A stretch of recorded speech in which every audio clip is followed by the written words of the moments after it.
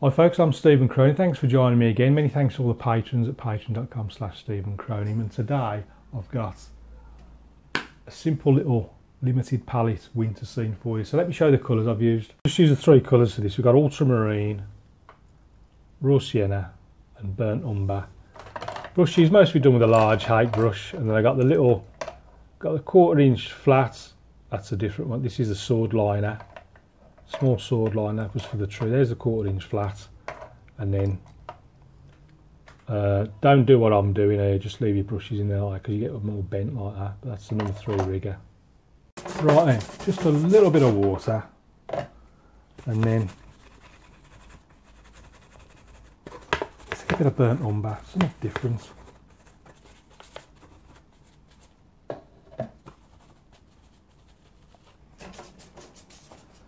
And then a bit more blue on this side. Almost that wintry look. A little bit of water.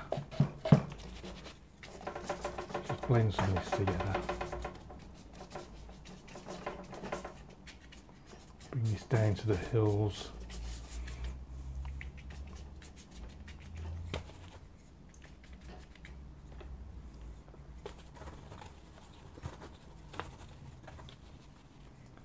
Right then, now the hills were right up, quite pretty high, something like that.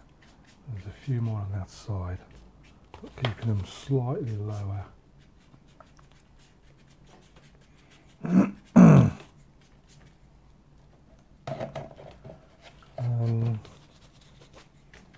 Again, just a bit of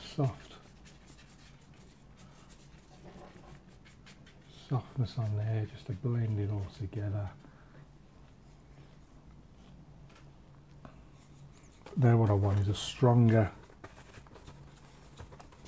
mix, because just about there is where I'm going to pop. I'm going to dry it now actually.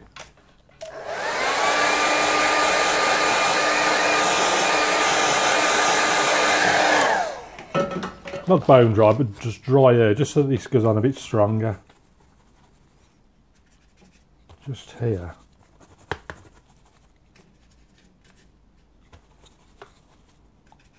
Just flick them up like that.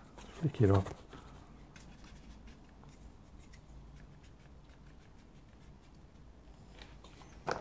And we got a big house going in there. Still quite wet, so I've got to be careful. A flat one going in there, different shape. I'll put one there as well. And I'll just come back to those in a minute. Just a little bit of scraping just to start it off with. Come back to that. Just take a little bit of sienna, just flick that up, something like so.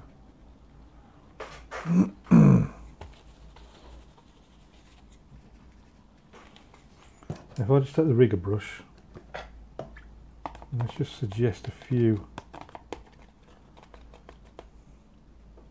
trees and things growing amongst all this.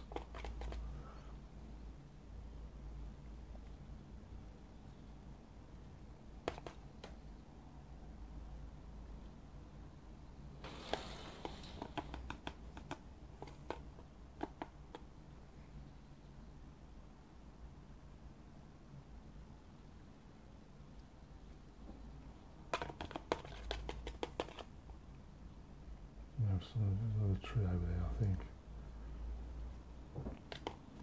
Just put one in front of there.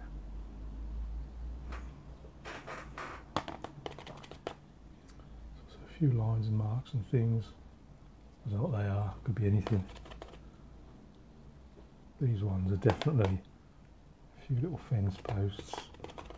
Let's pop a few along there as well. Just general little bits of detail.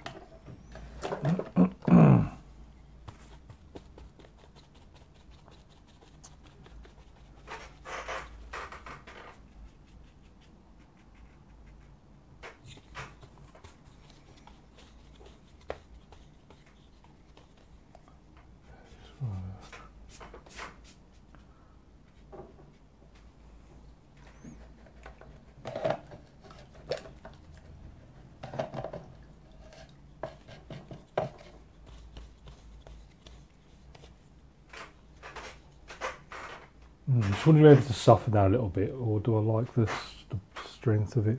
I might just leave it actually. Come up a little bit stronger than I was expecting, but not to worry.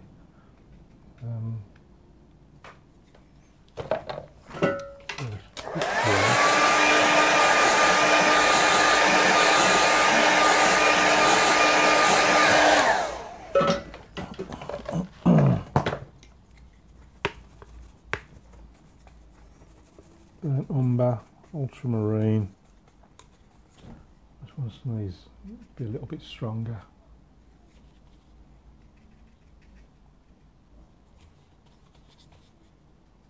A few little random details going on. Let's just have some up there.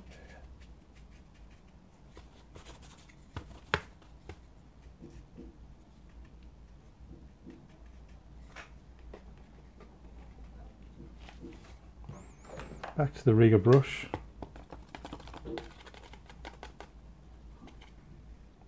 Again, I'm going to pop in a few more little trees and things growing.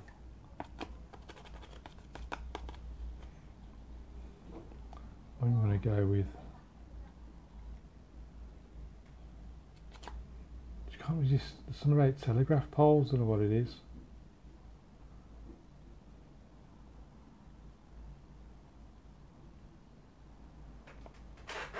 Just has that little bit of interest, I think, and then just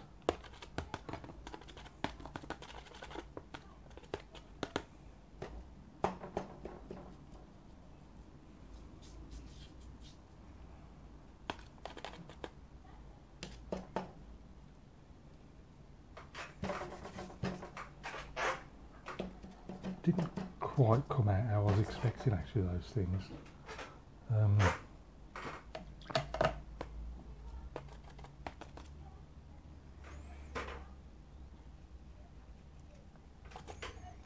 A little bit darker down there.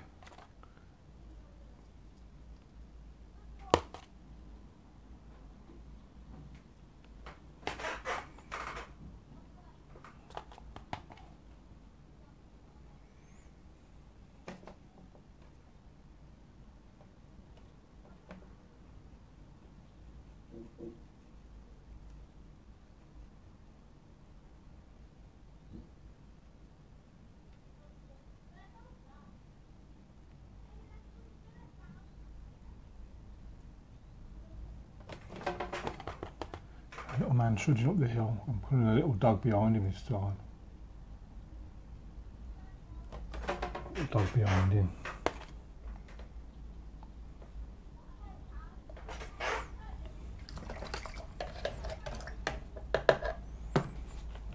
Right, now let's give that a quick dry.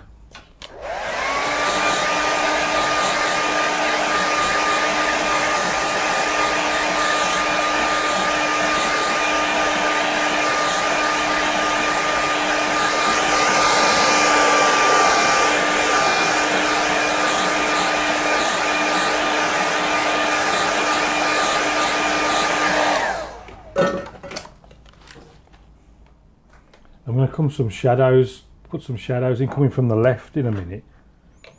So before I do that, so I'm just going to mark these down, I think, as dark sections. So everything on the right, yeah, sort of 3D look.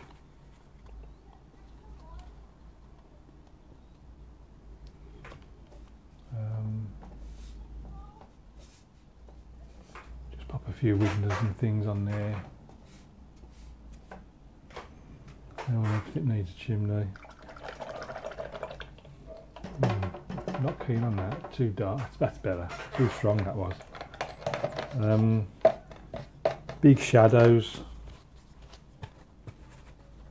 Bit of everything, but plenty of blue.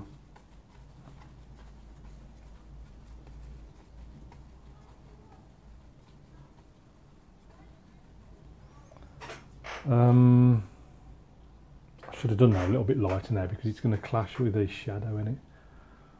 Or is it just cut straight across like that?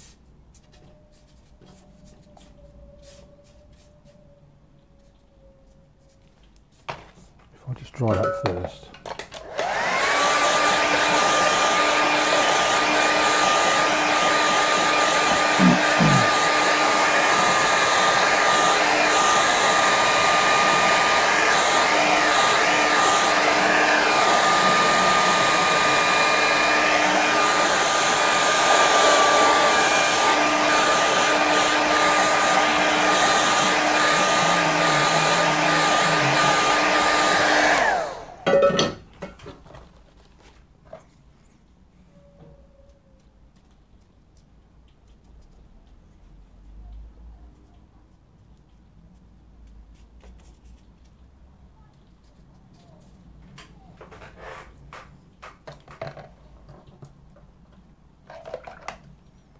I'm going to switch to the sword liner now. Take a bit of brown, a bit of blue. I'm just going to pop something in there just to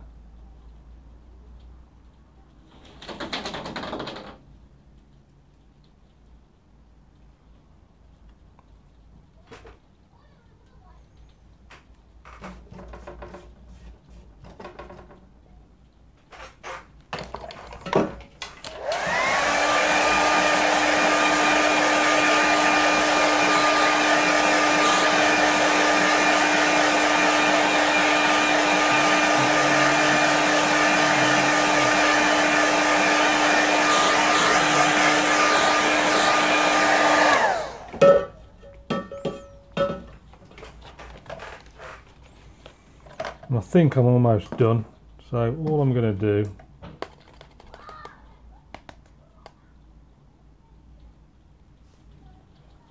is pop some birds in the sky,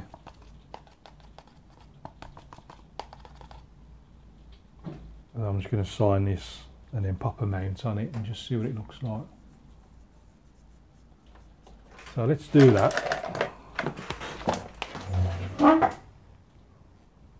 Before I do that, I just realised I ain't done the shadows on these posts, have I? So if I just take some of that shadow colour off the palette, and then we just sort of go in just off each one.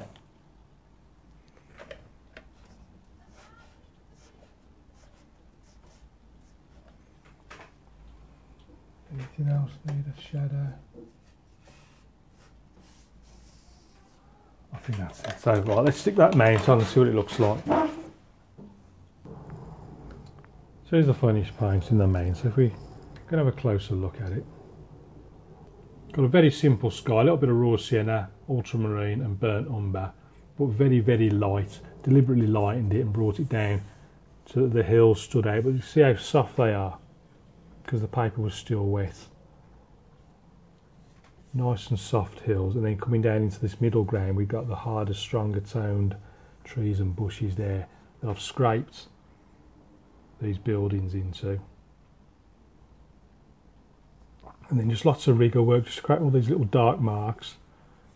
Not always sure what they are, fence posts and all sorts of stuff lying around, bits of wood and things. Just generates interest really, just lots of marks, just randomly put on. Telegraph poles as well, all just little bits of added interest. Brushed in this path that leads up to our little man and his little dog behind him having a nice stroll through the snow. Use the sword liner just to simply put in the foreground tree here. And then what was originally shadow, I'm looking at it now, it looks like water, like a reflection of the sky. It's just that it's showing that it sort of clashes with this. If that path wasn't there, I think I'd get away with that looking like a lake or something, but it's meant to be a shadow. But I'll let you decide what you think it is. So it looks complicated, but it's not as complicated as it looks. All this little detail here. So I hope you enjoyed that. Many thanks for watching. Many thanks to all the patrons over at patreon.com/Stephen Crone. I hope you get a chance to join me over there.